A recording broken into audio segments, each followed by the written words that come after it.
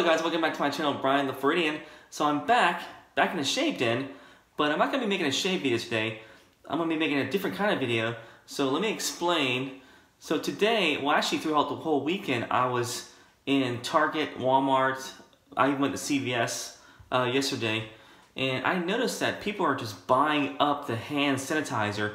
I mean, it's flying off the shelves, people are buying the wipes, the antibacterial wipes, and it just got me thinking, if they're out on the shelf, I mean, what do you do if you're stuck and you can't wash your hands anywhere in the bathroom or bathroom's not close by? And I just got me thinking, just make your own hand sanitizer. And this is a recipe. I'm gonna be sharing to you guys a recipe that I've seen and I've used myself, and it's been quite effective for getting rid of germs in your hands. And also, by making your own, you can basically tailor it to the way it smells and the way it moisturizes your hands. So anyway, this stuff is pretty much, like I said, fly off the shelves. People are just going crazy over the coronavirus, over the flu. I got the flu myself a few weeks ago, and I was using this stuff to make sure my family didn't get sick. So I can see how important this stuff is. But let me show you my special ingredients. And and the ingredients are really simple. You can get them at any drugstore, any grocery store, Walmart, Target. I mean, they're pretty really available. So let me show you guys, and I'll be right back to show you my ingredients. Let me show you what I'm talking about. Alright guys, these are my ingredients for my do-it-yourself hand sanitizer. So you want to have at least 4, well, you can have 3 things, main things, but I have 4 right here. So you want to have at least this, which is the isopropyl alcohol. 61% or better is actually ideal. This is 70%, and this is from Walmart. I think I paid about less than $2 for this whole bottle. So, I mean, there's a lot of places that sell the 50% isopropyl alcohol, which would do in a pinch if you had to, but the more concentration, the better. And you also want to kind of thicken the sanitizer, or basically give it a base. And I use this stuff here, which is Aloe Vera Gel. This is from Dollar Tree. This is like for $1. But you can find this stuff in the sunburn section of a drugstore or Dollar Tree, you know, any kind of store you go to, Target, Walmart, Walgreens, or CVS. And this is surprisingly an effective ingredient in this do-it-yourself hand sanitizer. This is tea tree oil. So this is an effective antimicrobial oil that actually kind of helps prevent, you know, actually cuts down against germs, or actually effective against germs.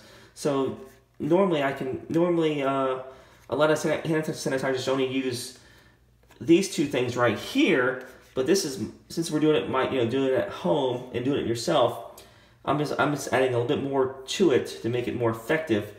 And believe it or not, the tea tree oil actually makes it pretty strong smelling. So if you want to balance it out and make it a little more tolerable, you can actually add lavender oil to it. And it actually has some antimicrobial properties also, and this actually makes it smell better. And I got these ingredients here. I also forgot to show you this other ingredient that I use. I also use vitamin E oil to keep your hand from drying out from the alcohol, because the alcohol itself is really pretty much drying to your skin. So this is actually pretty good for nourishment for your hand, or for your hands when you're using the hand sanitizer. But this is another ingredient I use also. But I have these, really it's 5 ingredients here. Or, you know, you can just use these 2 right here if you really want to do one in a pinch, but I just add a little bit more to mine. And I have this bottle, which is actually from a soap dispenser for a hand soap dispenser that I'm going to use for putting my do-it-yourself hand sanitizer in this bottle here. So these are ingredients, guys. Let me show you what I do, and I'll be right back. Alright guys, I'm back. So you want to get a measuring cup, and you want to put at least 1/4 a cup of this stuff here, which is the aloe vera gel in there. So let's go ahead and do that real quick here. I'm doing this with one-handed with the camera in my hand. So I'm going to try to do this gracefully here. Let's see if I can do this here gracefully. Might have to do this off camera and show you guys. which I will. Hang on one second. Alright guys, that's 1/4 a cup of the aloe vera gel. And then you want to add about 3/4 a cup of the alcohol, the isopropyl alcohol. So let me go ahead and do that real quick here. I can probably do this with one hand, so. Alright, so you want to go about right to that 3/4 a cup level right there on that line right there.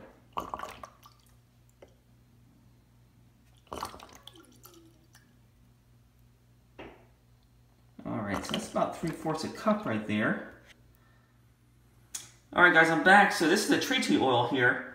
So I usually add about 10 drops to this concoction. So this is, I got this from CVS for, I want to say it was like $5 for this little, maybe 1 ounce bottle here. But go ahead and add about 10 drops here.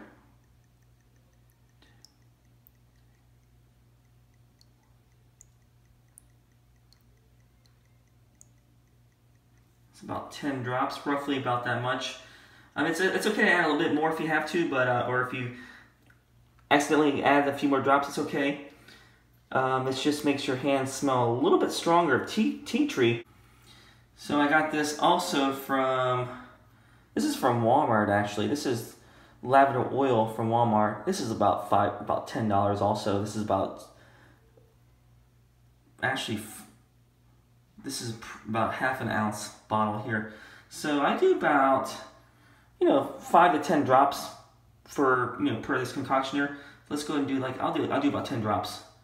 Make it more even with the tea tree oil too.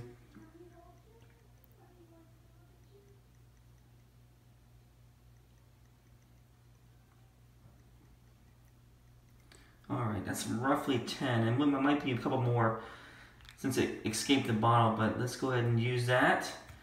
And I'm going to also use the vitamin E oil. So this is the vitamin E oil that I have. I had this for a while, so I'm not sure how much this was, but I believe I got it from Walmart. This is it's a small bottle. It's about 2.5 ounces, and I usually add about ½ a teaspoon of this stuff to the mixture right here. So this is ½ a teaspoon. So you can also grab you a teaspoon, ½ a teaspoon measurer here, which I have right here. So I'm going to put this in there, which I got the vitamin E oil in there right now. So I'm going to add it to the mixture here.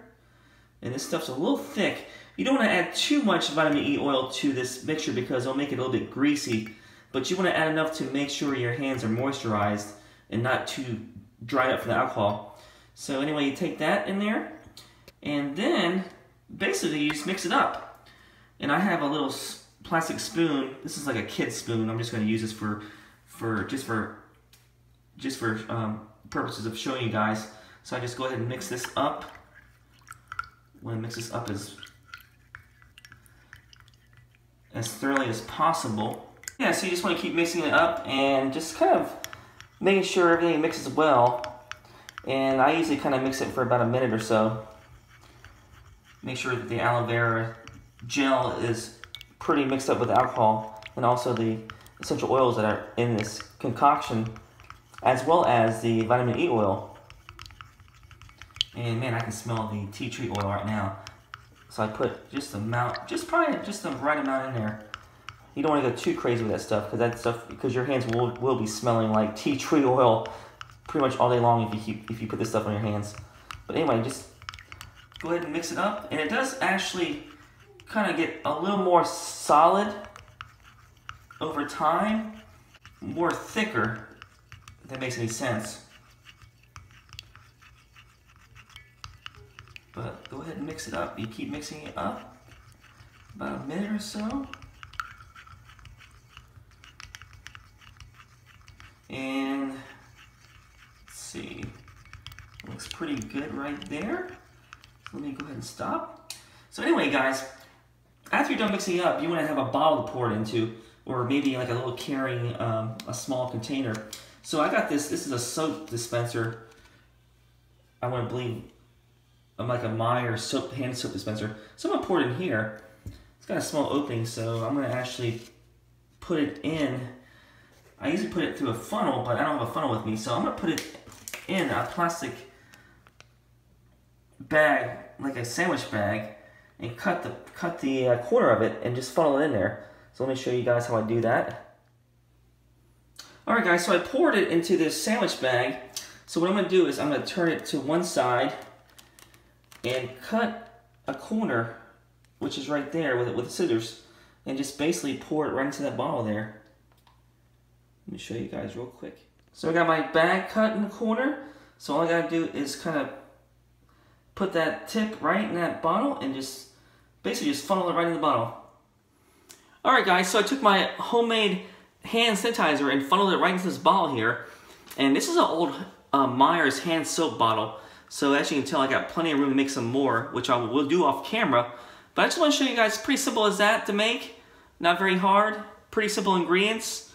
And if you guys see the shelves empty at your Target or Walmart or wherever store you go to, definitely you got options to make your own, which I do myself. You know, I make my own just to, you know, because I can choose my own ingredients and make, you know, make the scent to my liking. And also, when I make my own, I don't have that drying effect from the ones you get from the store, and I still have the effective germ killing properties in this stuff here. So anyway, guys, I use this stuff all the time for I have a special needs daughter that touches everything, and this stuff works. It keeps her hands germ-free, keeps my hands germ-free. But I just want to let you guys know there's options out there if you don't see it on the shelves. Make your own. And hope you guys have a good weekend. Let me know if you guys like these do-it-yourself videos that I'll do from time to time. But I just want to share you guys what I do at home for making my own hand sanitizer. Hope you guys have a good weekend. Take care. Stay safe.